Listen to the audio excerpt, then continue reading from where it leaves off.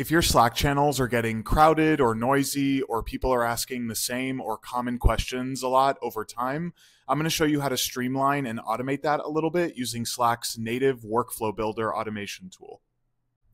This can be done by anyone regardless of your experience level with Slack. So let's jump into it. So here I'm in my help marketing channel, and I want to help streamline some of the incoming redundant questions that get asked. So I'm going to build an automation called marketing requests. First, I'm going to head over here to automations and I'm going to click in. Then I'm going to head over to the upper right hand corner and click new workflow, build workflow. Now I'm inside Slack's native automation tool, Workflow Builder. So how do I want to start the workflow? Choosing an event is basically a trigger. What will trigger this request workflow in the channel?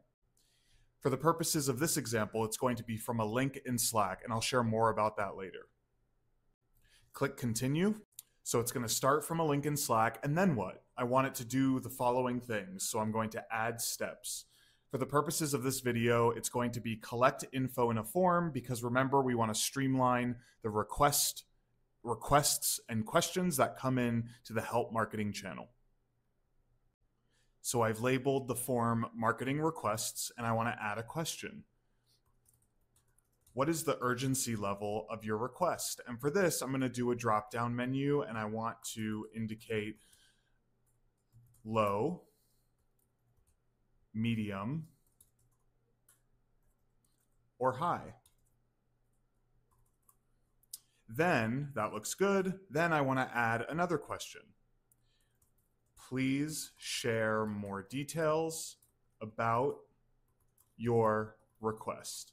And I want to put this one as a rich text composer because maybe the person submitting the request needs to do a bulleted list or make something bold, stuff like that. Click done, click save. So now we have most of our workflow built. It starts from a link in Slack. I'll get back to that. Then it's going to collect information in a form from your colleague.